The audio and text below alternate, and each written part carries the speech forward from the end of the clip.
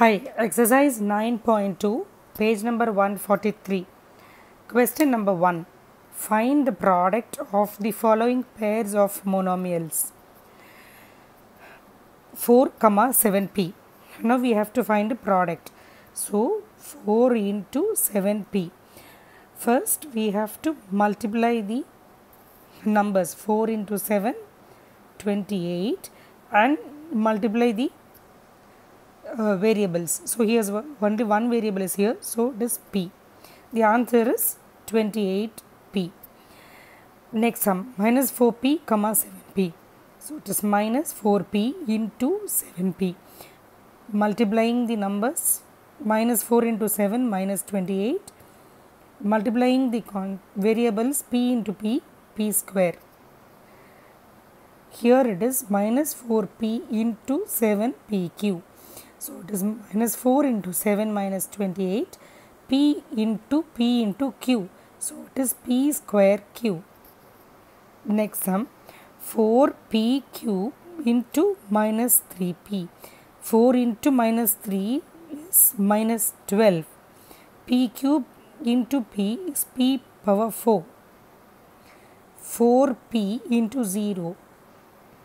As we know, anything multiplied by 0 is 0. So the answer is 0.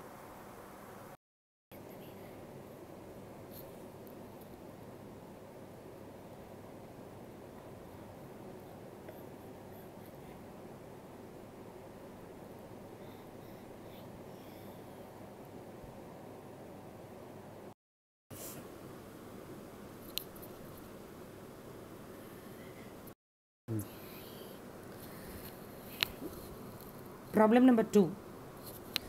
Exercise 9.2. Find the areas of rectangles with the following pairs of monomials as their lengths and breadths respectively. Problem number 1. P, Q. So the length is P and the breadth is Q.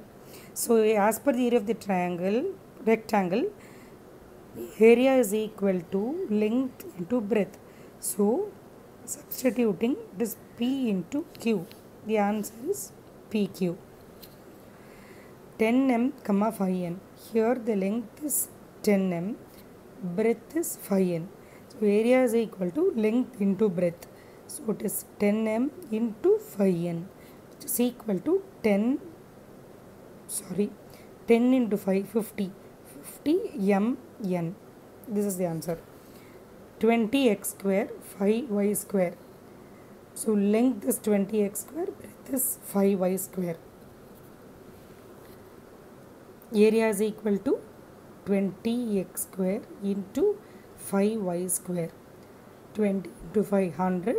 X square into y square is x square, y square. 4x, 3x square. Area is equal to 4x into 3x square. 4 into 3 is 12.